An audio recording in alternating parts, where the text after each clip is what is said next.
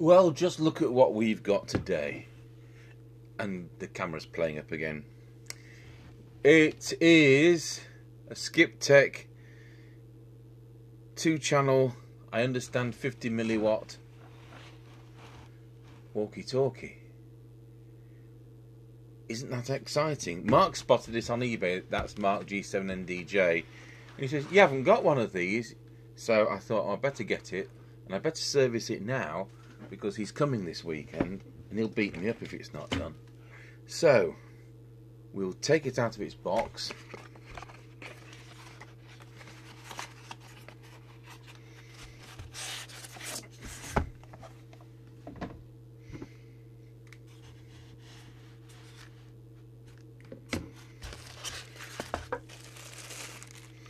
It's in a little leatherette case.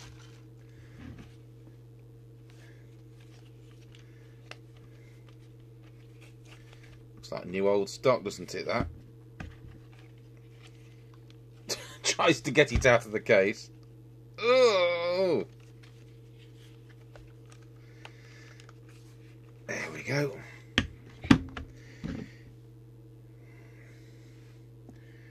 So we've got on-off volume, channel 14, channel 30, PTT,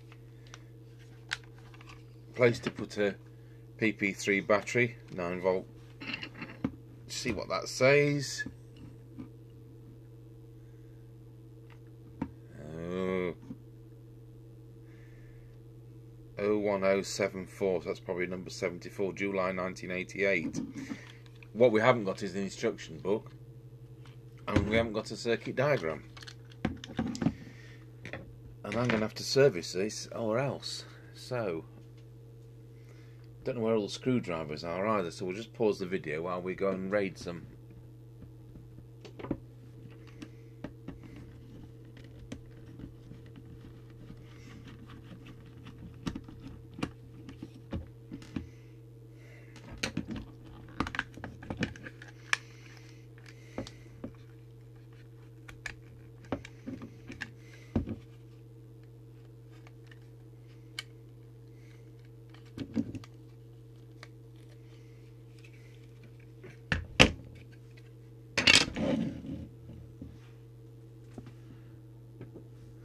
Okay, so having got the side off, when you've taken the 2 screws out, you have to take this back off, and this paper label, escutcheon, that's a good word, isn't it?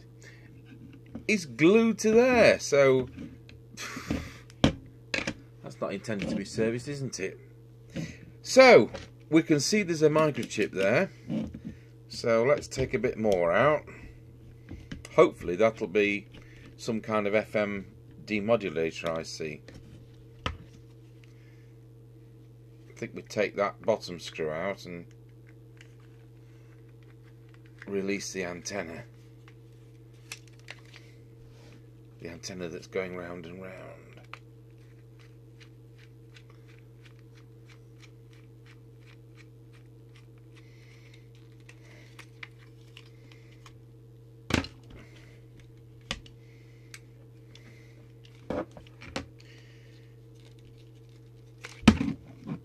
Isn't this fun?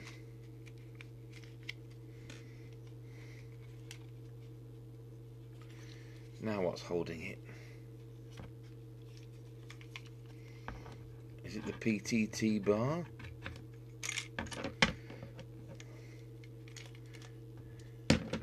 Okay.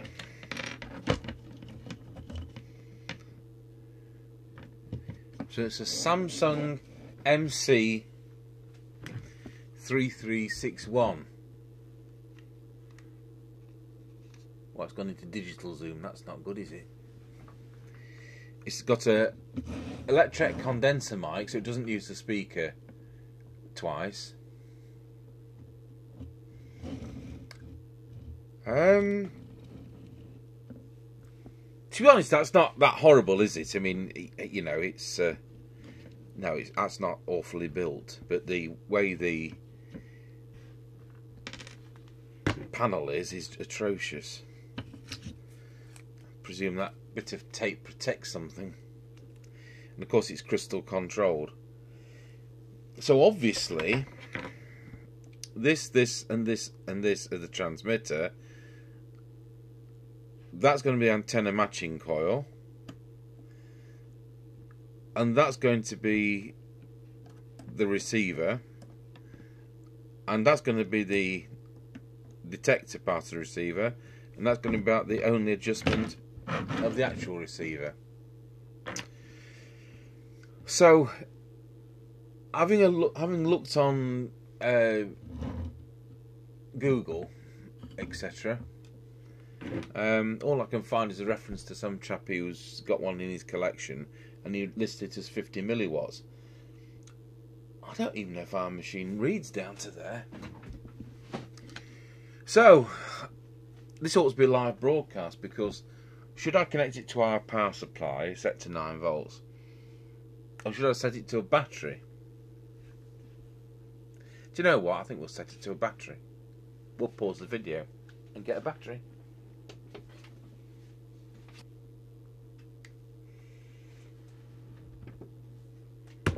Right, so having connected it to an RS 9-volt battery, which is worth more than the radio, and having connected a crocodile clip to the output and into our test set, because obviously there's no extension speaker thing, we'll switch the thing on. That's a good sign, isn't it?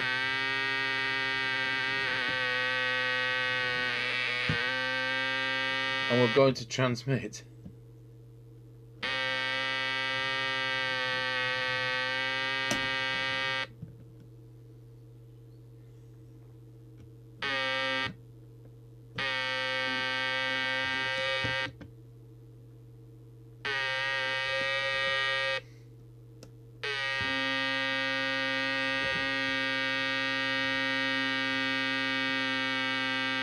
Well, that kind of racket is indicative of faulty capacitors.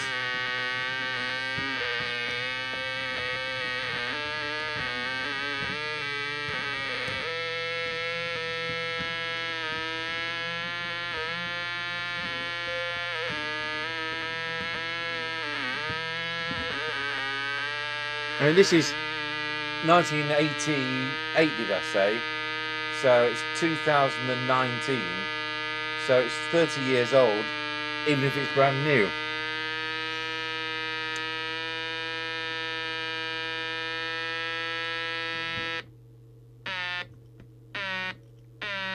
Oh, I'm getting no transmit either. So I'll get out my Russian RF probe.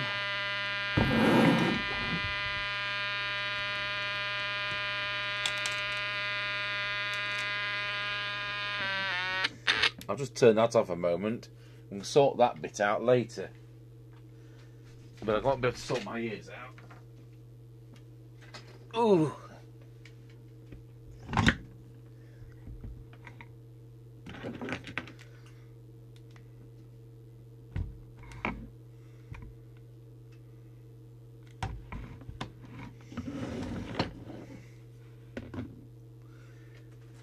So with the RF probe,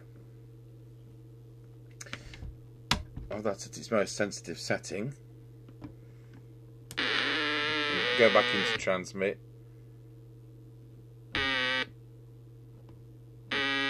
There's a little bit of something, isn't there on transmit?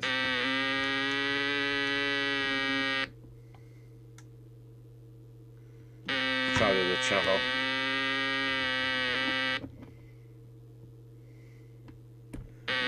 Bit of activity. Well, I think we're going to have to hook it up to our power supply just to see what kind of current it's drawing.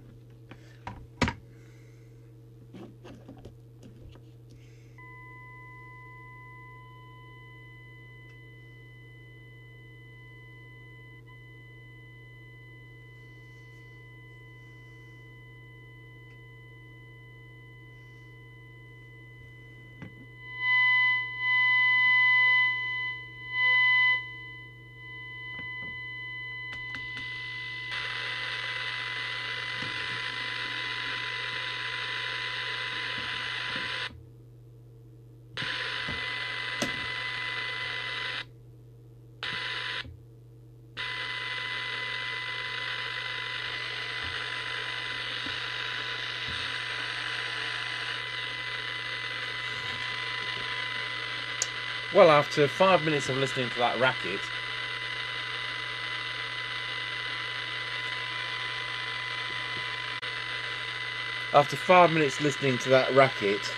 whatever the capacitors was in the amplifier has managed to reform itself.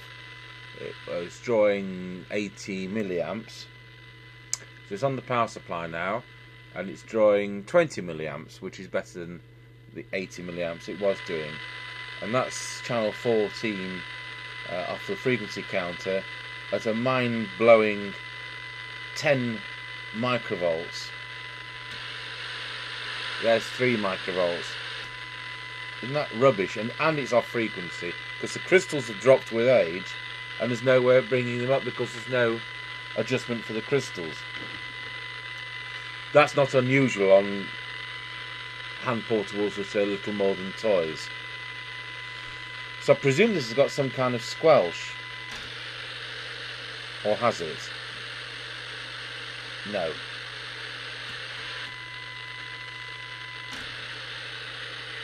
So going into transmit,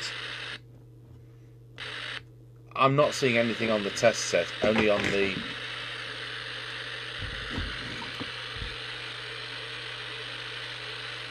this meter.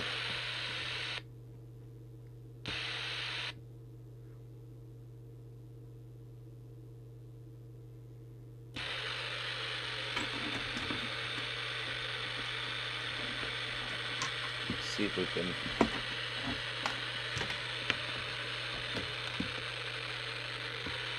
put that somewhere near the frequency counter. It's not often I use external count on this.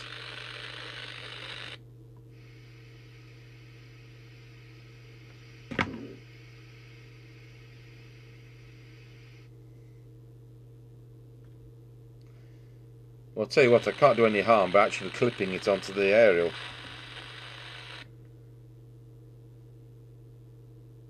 Should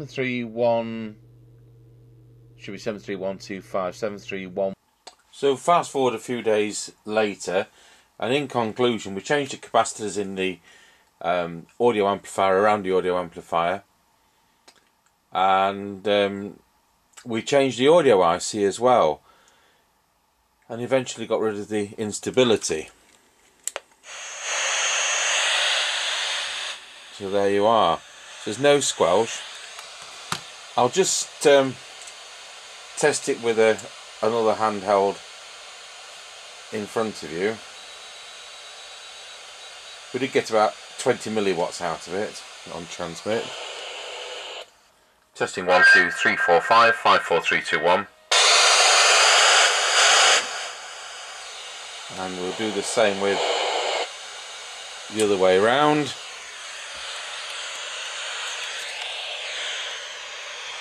Testing 1 2 3 4 5 5 4 3 2 1.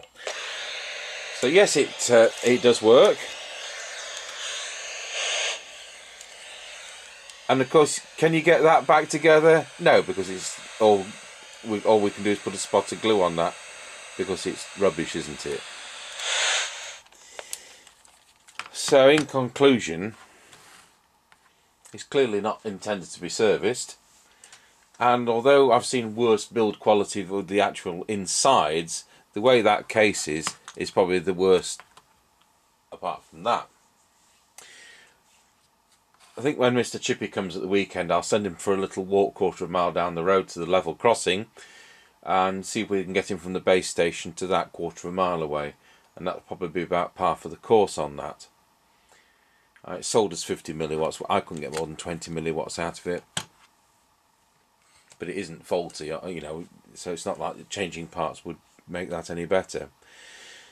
I hate to be judgmental, but I wouldn't recommend that to anybody. And as you know, we do servicing to the two-way radio trade. But I certainly wouldn't have any of them coming in for repair. And anyway, it wouldn't be worthwhile because the service charge would be more than the thing costs. So really that concludes it. The deviation wasn't adjustable, but was within the limits. There isn't a squelch. We did manage to improve transmit to 20 milliwatts from about 5 milliwatts as it came to us. Receive started off at 10 microvolts and we got it down to about 3 microvolts.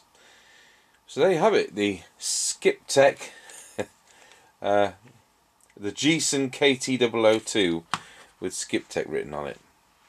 Thank you for watching.